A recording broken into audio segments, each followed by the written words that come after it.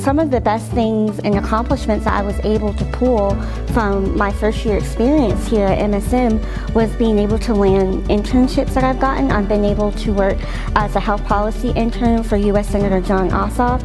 I was also able to work as a fellow for the Harvard Public Health Review in writing about issues related to race, gender, and disability and different health policy and equity topics.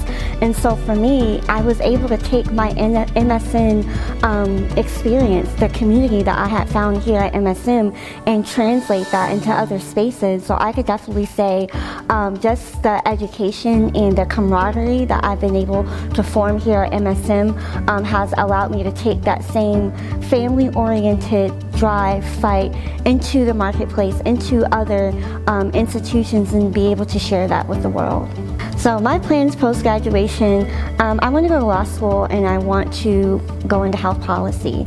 And really my last year, or my first year in MSM, it really confirmed that. In my internship, it really confirmed that policy is the place that you need to be. It's where you can affect change, not only for the communities that you represent, but also for other people that are coming behind you. And so my plan after I graduate is to get my JD degree, and hopefully one day you'll see me in the White House. I don't know. God be willing. I just wanted to say a big thank you to all the alums, supporters, scholarship donors to the MPH program.